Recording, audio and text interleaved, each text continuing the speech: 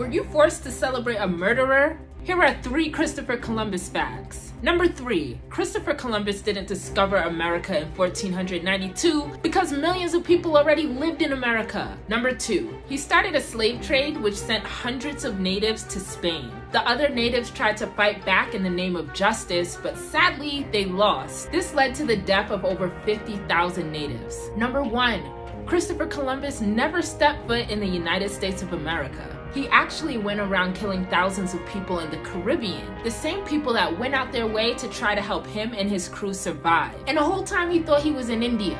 If you want to know about the dark history about Thanksgiving, the link is in my bio. Which fact shocked you the most? Next episode might ruin your Thanksgiving dinner. Follow for more.